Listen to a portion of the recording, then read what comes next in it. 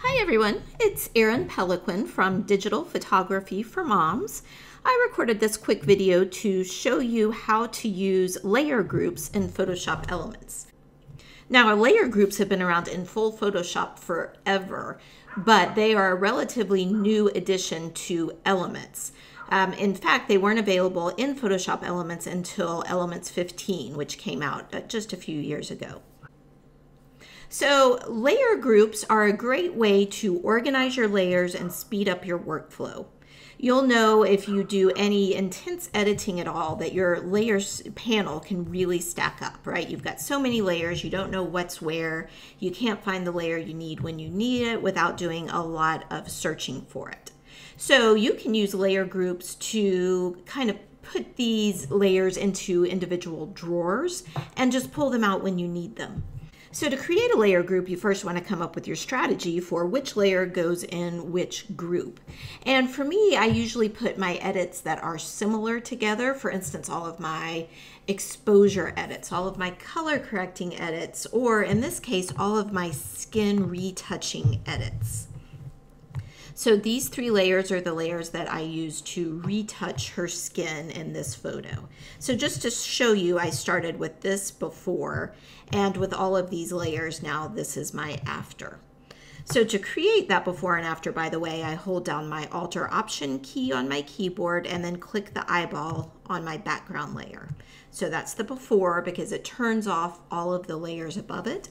And then I hold down Alt-Option again to turn the layers back on. So I selected these three layers that are my skin retouching layers. To select them all at once, I can click on one of them and then hold down the Shift key and click on the last one. Or I can select layers that aren't contiguous like those three by holding down Control or Command as I click. So I'm just going to select these three, and then I'm going to go right up here to create a new group. And so you can see right away that I've got group one. I'm going to go ahead and double click it to rename it. Now I'm going to create a couple of more groups here just to continue organizing my layers.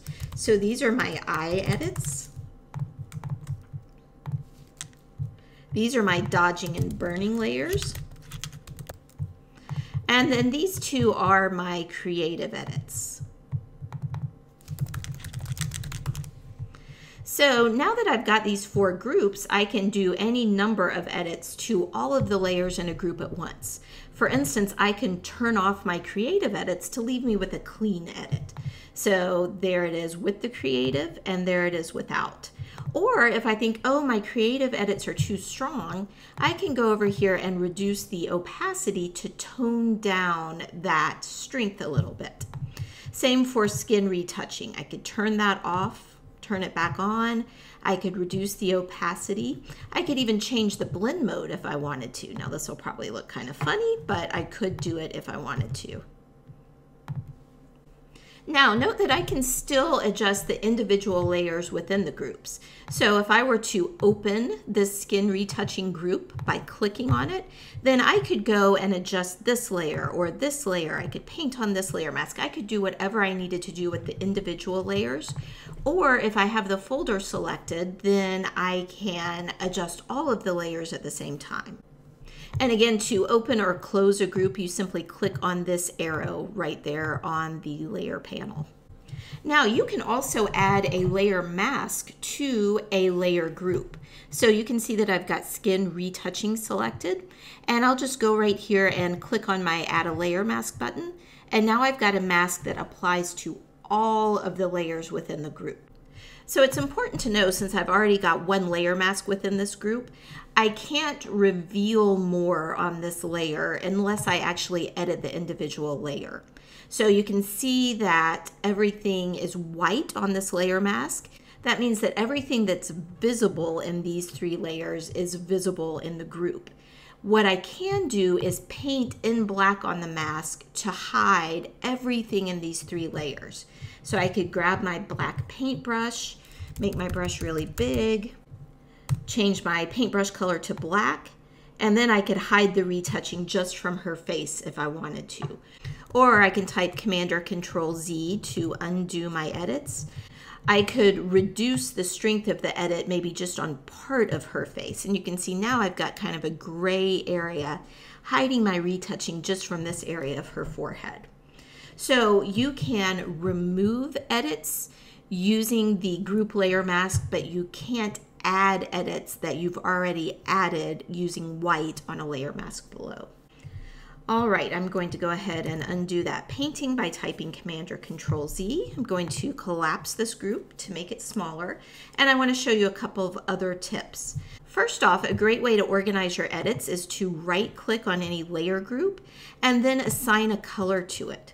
So some people, for instance, always make maybe their skin retouching layers red, and you could make all of your creative edits violet or whatever color works for you. So that way you've got this additional visual cue that shows you where you need to go to make the adjustment your photo needs. Now you can also apply these same colors to an individual layer if you wanted to. It doesn't have to be just a layer group.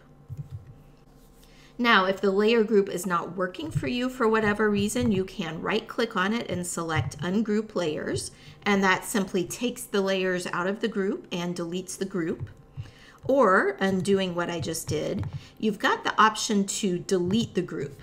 But be careful with this because you can either delete just the group or you can delete the group and the contents, everything in it. So if you click this, you're going to also delete all of those layers that you worked so hard to complete. Instead, if you select group only, it's the same as ungrouping. You take the layers out of the group and you remove the group and are left with the layers. All right, guys, so this has been a short tutorial on using layer groups in Photoshop Elements. Remember that it only works on Elements 15 and later. If you have any questions at all, visit my website at digitalphotographyformoms.com and leave a comment or send me an email and I will help you if I can. Thanks so much for watching and have a great day.